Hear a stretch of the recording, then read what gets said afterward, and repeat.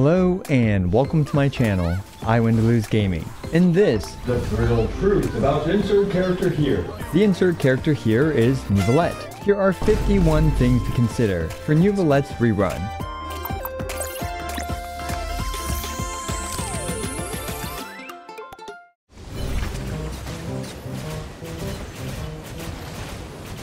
Neuvillette is being reran in the second half of version 4.5, and since his release in version 4.1, Neuvillette has taken the Genshin Impact community by storm with how ridiculously powerful his blue ball fueled laser cannon is. It's been a while since I've done one of these the brutal truth about insert character here videos, but what character is more fitting than Neuvillette himself? But really quick, they're back and better than ever. It's today's sponsor, Tower Fantasy. Tower Fantasy is the ultimate anime-style free-to-play open-world MMORPG on both PC and mobile. And right now for version 3.7, Tower Fantasy has a collab with Evangelion. On March 28th, you get to LARP as the first ever fully qualified Evangelion pilot, Rey.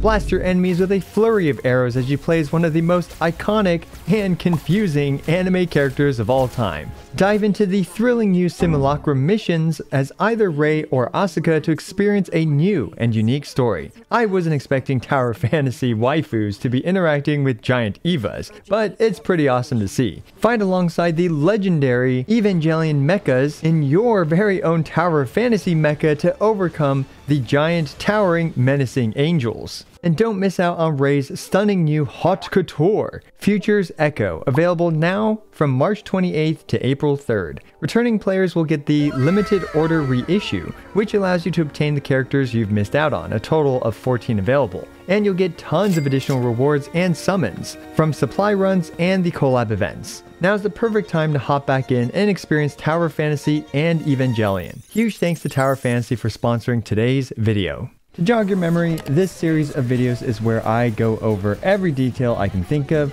including pros and cons, so you can have a better understanding of the character and whether or not he is the right choice for you. Starting with his normal left mouse basic attacks. While he looks pristine waving his much smaller wand around, it's not nearly as girthy as his laser cannon. And in this case, size does matter. His normal attacks scale off attack, so they hit like a soft noodle since Neuvillette scales off HP for the most part. And his normal attacks are mainly just used to apply Hydro for swirling or a quick reaction to fulfill his passive. Speaking of his passive, his talent provides him with the Yoimiya multiplier to his laser cannon. At Constellation 0, Neuvillette needs 3 different Hydro reactions to achieve 3 stacks of Draconic Glory to max out this Yoimiya multiplier. The Yoimiya multiplier is a unique multiplier that multiplies the base damage, but not additional flat damage of an attack. At 3 stacks, Neuvillette deals 28% more damage than he would with 2 stacks of Draconic Glory. His other passive provides him free Hydro damage up to 30% depending on how much HP he has, and his Exploration passive helps his team swim a bit faster.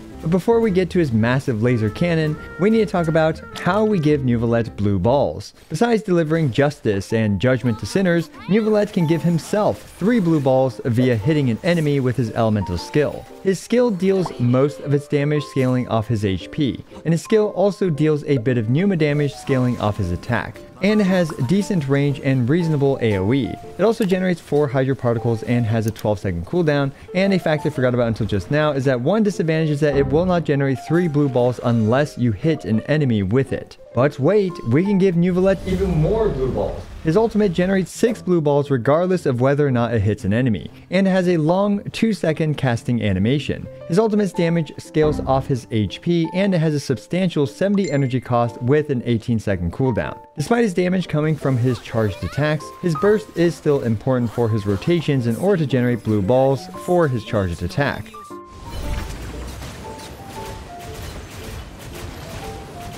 Which is the perfect segue to talk about what makes this Dragon Man so incredibly powerful. It's his charged attack. Without blue balls, it takes a while for this old man to erect his laser cannon, around 4 seconds to finally blast his enemies with his giant blue rod. This laser cannon, at constellations 0 through 5, lasts for 3 seconds and deals 8 instances of damage scaling off his HP. This is where his blue balls finally come into play.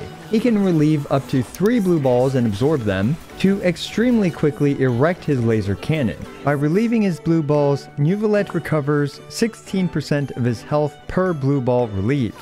And while he's shooting his laser, he drains his HP and will stop draining HP once he reaches 50% or less. This HP drain and healing enables him to quickly and reliably stack the Mirroria Hunter's massive 36% crit rate bonus. This also makes him very self-sustaining and not require any healing for himself. Neuvillette is able to move quite nimbly while operating his laser cannon. However, at Constellation 0 he can still be interrupted while blasting his enemies with his laser cannon. There are a couple of techs to further optimize his laser cannon, including releasing the left mouse button quickly to animate cancel the remaining charging animation after his laser is fully charged, if that makes sense. And he has the infamous spin to win tech, which allows him to hit everything in a massive radius around him. Although you will generally lose a couple ticks of damage from his 3-second laser cannon when you use the spin to win tech.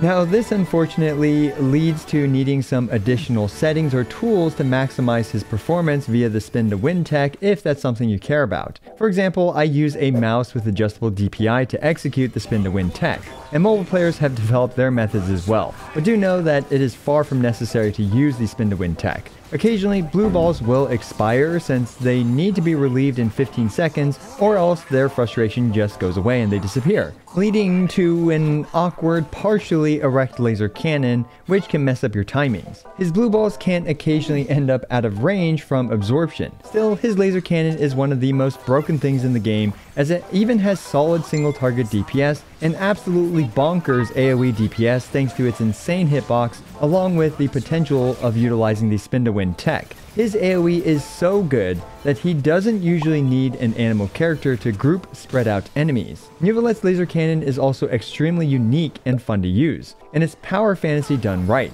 Frankly, I think his laser cannon is the best feeling laser cannon in any video game I've ever played. At free-to-play levels, at Constellation 0 with a Refinement 5 prototype Amber, he deals around 40,000 damage per tick, or around 1 million damage per rotation, which generally his rotations consist of 3 lasers. This is absolutely incredible given how easy he is to use. Speaking of rotations, his rotations are flexible since his blue balls do stay on the field, and he can swap on and off. He simply needs 3 different Hydro reactions at Constellation 0 to max his Draconic Glory stacks. This allows for his teams to be quite flexible as well, being exceptional in hyper carry teams, good in hyper boom teams, and having lots of flexibility with teammate selection. While he does have the weakness of being interrupted during his charge attack at Constellation 0, this is easily mitigated when he's used with a thick shielder like Zhongli or even someone like Dea, so he does have accessible ways to work around his weakness. Unfortunately, he does really enjoy having Kazuha on his team, as that's one of the few characters that can meaningfully buff his damage at Constellation 0. And finally, Neuvillette has some of the highest Abyss 12 usage rates since his release, and he has by far the highest usage rate for any main DPS character.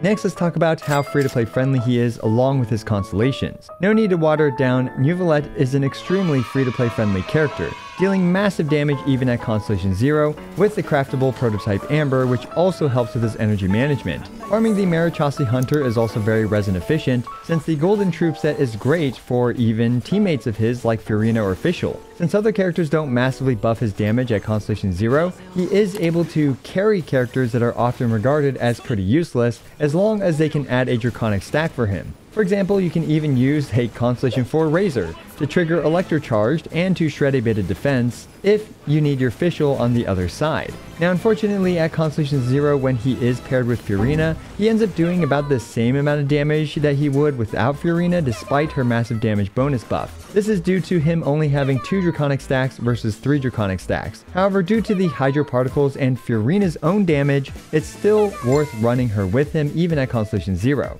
Now at Constellation 1 Neuvillette, well now Furina makes him an even more bona fide monster since he'll gain 28% more damage thanks to having 3 Draconic stacks. Constellation Constellation 1 can also make his rotations faster as well. For example, you can run Constellation 1 Neuvillette with Child, and literally never swap Child on. His Constellation 1 also provides him super armor, which is very nice for many fights, and is a DPS increase at times where you can drop Zhongli for another character. Neuvillette's signature weapon is also a massive damage upgrade for him, and of course, the ceiling for Neuvillette is absolutely insane. And since his debut, his Constellation 6 Refinement 5 power level has been drowning the competition and setting countless records in speedruns. So yeah, if you can't tell, Neuvillette is simply one of the best characters in Genshin Impact. His insane damage, insane hitbox, insane spin to win tech, and insane flexibility has earned him the title of the overall best DPS character in the game. I'm sure I've missed some details about him, so just leave those down in the comments below. As always, I appreciate every single one of you.